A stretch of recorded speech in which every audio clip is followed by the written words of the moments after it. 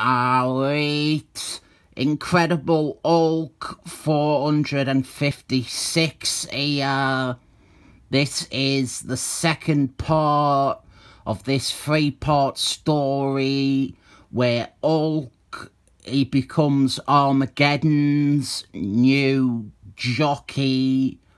This is the issue where he is transformed into a jockey, and that is right. There really is only one issue where we actually get to see Hulk as a jockey. It is crazy how much restraint this story has. Or conversely, it is crazy how wasted this seemingly major development is. But what we do have is the recap page. Love them. Best thing ever.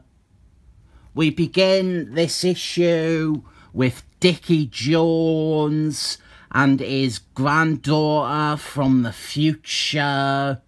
They are approached by Crusher Man, who has come to warn them that Armageddon has captured the Hulk and is currently transforming him into one of his jockeys.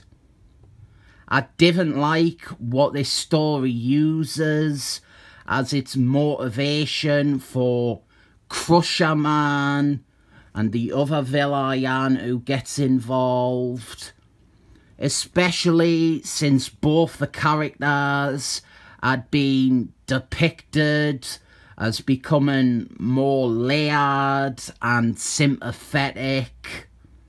I think it would have worked much better to just use that pre-existing character building as the motivation for why they are trying to help out. Crusher Man, he had been shown to be an unlikely ally of 94, and he had gotten married, and generally he had started becoming less malicious. He was sad when 94 died. Most of this comic is showing Armageddon breaking Hulk and torturing him and remaking him as his slave. A few things I want to note is that first, there is a staggering amount of dialogue like this, where it has clearly been relettered at the last minute. I won't point them all out. There is about 10 bits where it's like that, and it is all stuff surrounding these scenes with Armageddon. So I would assume it is editorial disputes with the Excellent Men office about what's happening here or how Armageddon is written. But my main criticism of this is that Armageddon is written contradictory to his actual character. He keeps mentioning several times how he doesn't want to waste his gifts on a non-mutie like Hulk, and that he thinks non-muties are inferior and not worth his attention.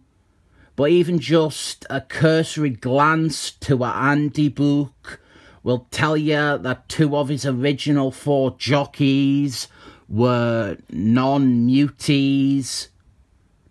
The other thing is that his motivation is totally wrong here. Maybe it is just my reading of Armageddon, or that I have not read all of his stories, but his goal here is to overthrow the Omega Titans whose powers he inherited.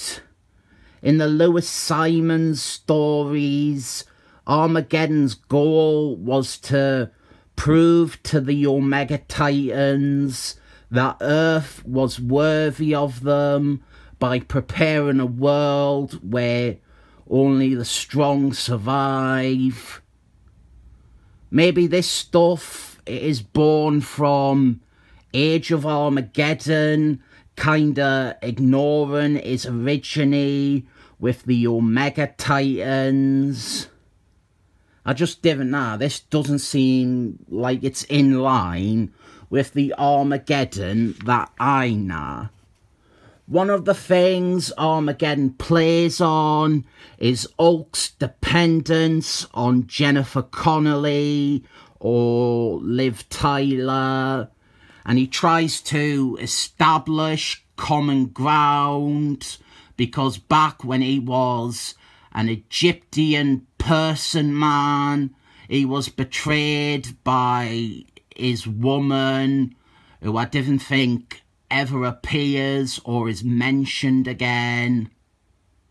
And now there is an Armageddon Origine miniseries, but it is by Brett Kavanaugh and it has awful art, so I will not be reading that.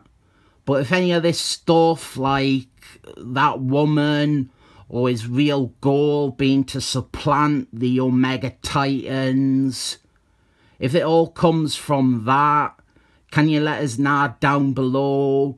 Because I didn't want to be bashing elements of this comic if it's because of Brett Kavanaugh writing a crap Armageddon. I generally didn't bother to say much about the stuff with Jennifer Connelly or Liv Tyler, and nobody has ever said in the comments, why are you not talking more about that stuff? I mean, does anyone even watch Jennifer Connelly's new TV show? The Snowpiercer one. I have never heard a single person talking about it. I think Sean Bean is in it too. Here is what I was talking about. Crusher Man and the other villain that we all know is Juggernaut, but I am avoiding saying for some reason. They actually are members of this super secret evil shadow group, and them getting involved is because of this super secret evil shadow group, rather than the much better reason that those two characters have been consistently depicted recently as not being outright evil.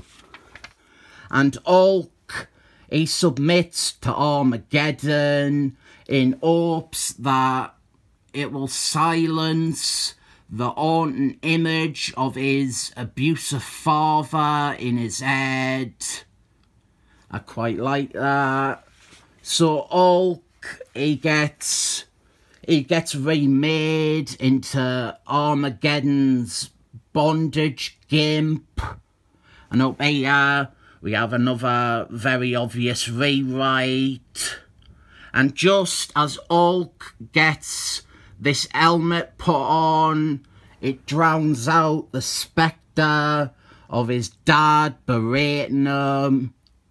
It worked due to poetic license. Dickie Jones, his granddaughter, and Crusher Man, they arrive outside and they are straight away confronted by the all-new, all-different, all-jockey Hulk. This design is awful. I'm just going to say it. It is overcomplicated. It doesn't scream Armageddon either. What would have looked more the part is slap this helmet on him, maybe give him a few little bits of armour, but otherwise I've loads of markings all over his body, like how Wingman looked. This just looks like Hulk. He has dressed up to go and live in Japan. We get a very, very brief fight with Crusher Man. We're talking 5 panels. And the cliffhanger is Juggernaut. He arrives to fight Jockey Hulk. That is the end.